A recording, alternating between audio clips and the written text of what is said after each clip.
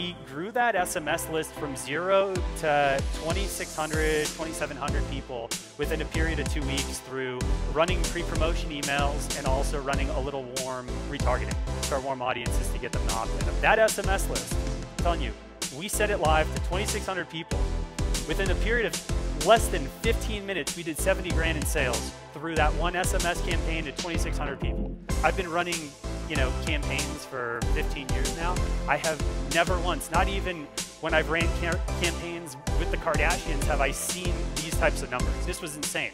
And part of the reason is we had the right audience, primed with the right offer and the right product, and we build up a lot of hype and anticipation around it. So the main takeaway I want you guys to see here is you really don't need that many opt-ins to do a lot of revenue. 15 minutes, 70 grand. Doesn't matter if you're a 7, 8, 9-figure business. That's a lot of money in 15 minutes, especially for that size list. So we knew SMS was going to be a big thing, and we started doubling down on it.